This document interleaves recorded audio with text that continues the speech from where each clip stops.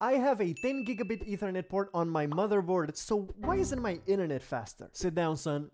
Let me tell you a story. Simply having a 10 gigabit port on the back of your motherboard doesn't mean that you'll actually get 10 gigabit network speed. You would first need to get that service from your ISP, which is very expensive, and most ISPs don't even offer this to consumers. They mainly offer services like this to companies because, well, that's the actual entity that can afford such a thing. You would also need a 10 gigabit switch or router, and that would also most likely be provided by your ISP or most likely not. If you do not do all of these things, you will simply be limited to the speed that your ISP is giving you, or be limited by the speed that your router or any other networking hardware you have that doesn't support up to 10 gig Ethernet. But fear not, for the average person, having 10 gigabit networking is like having a NASA rocket for a car. You literally will never need it. The only time where speeds like this would actually be necessary is maybe if you own a business that just simply handles massive files. So don't buy a 10 gigabit capable motherboard if you just don't have the other things, because it's pretty much just pointless. You're never gonna be able to take advantage of that full bandwidth. And trust me, your regular old 1 gigabit or even 2.5 gigabit Ethernet is still just amazingly fast.